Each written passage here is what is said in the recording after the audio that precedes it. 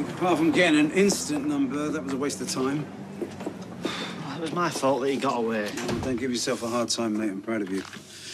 You know, a lot of people in your shoes, they would have run a mile. Not you and Kath, not two real have-a-go heroes. When I saw that idiot running off, it made me blood boil. Well, at the end of the day, I would rather lose a few quid than a valuable member of my team, OK? What's all this? Chesney was mugged outside. What? Yep. On the way to the bank with about £3,000 worth of takings. No. Oh, that's terrible. You all right? Well, luckily, no one was hurt. Yeah, but the mugger scarpered with the dosh. Did you get a good look at him? About 5'8", medium build. He was wearing a balaclava. Brilliant. Well, I'm going to have to trawl for the CCTV footage, see if I can spot anything suspicious. I'm going to get you on if that's all right. Yeah, of course, mate. And listen, thanks again, Ches. You really came through for me today, mate. I just needed to spend a bit... Oh, hiya. Hiya. Hi. Yeah. Oh, hey, Ches. What are you doing here? I just came round to ask if they could have Joseph later so I can nip up to the school and see his work. Why are you being weird? Right, I hate to sound ungrateful or anything, but where did you say you got this from again? Kirky sold some medals. Only, I saw your balaclava earlier, right? And then I went to Dev's to pick up a loaf and I found out all his takings had been stolen. And the person who did it was wearing a balaclava. Look, you know what? I'm probably just putting two and two together and making... It was me. I stole the money.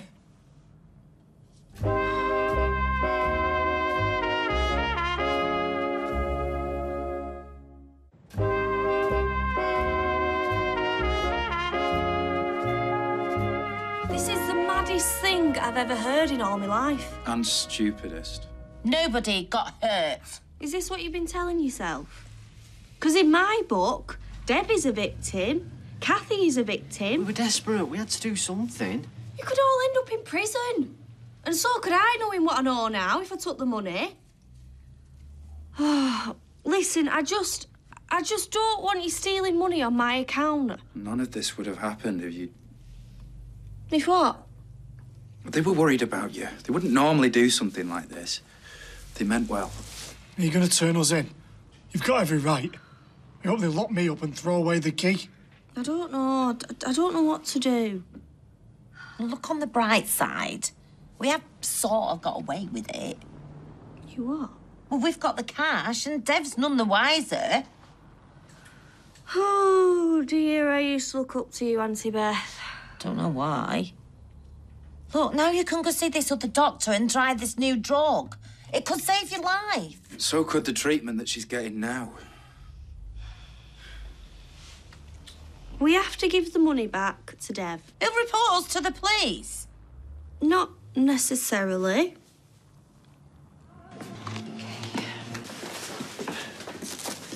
Why don't you tell Dev what you just told me? Is this your money? It is. Wow, where did you find this? Well, you're not going to believe this. At the back of the shop. I was putting a bin out. But this is incredible. Yeah, what are the chances? The robber must have just dropped it. Is it all there, Ches? Yeah. Yeah? Well, listen, you could have put this straight in your pocket. I'd have been none the wiser. Well, what an honest bunch. I mean, thank you, really. All quiet on the Western Front. Mm-hmm. Just reviewing my security arrangements, new locks, more cameras, etc. Oh, Big Brother is watching you. Well, obviously not closely enough if people think they can just swing by and steal from me, right? Well, you got the money back, that's something. I did. But there's still a mugger loose out there. And you or Chesney could have been hurt, and I intend to find out who did this. Might have a thankless task there. Yeah, maybe. But Sinead lied. Well, what makes you think that? Because there's no footage of her around the back of the shop. Well, you really have got all Big Brother. So she can't have found the money there. So the question is, why did she lie?